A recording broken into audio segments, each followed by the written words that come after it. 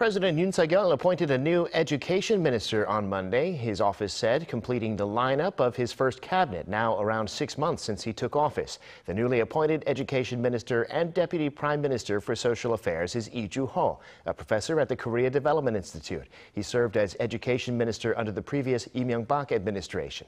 The National Assembly held a confirmation hearing for Minister Lee late last month, but lawmakers were unable to agree on and adopt a report on his hearing, as is the normal procedure, and therefore they did not send one to the president, though he requested one again. Lee is the 14th senior government official under the Yoon administration to be appointed without a hearing report.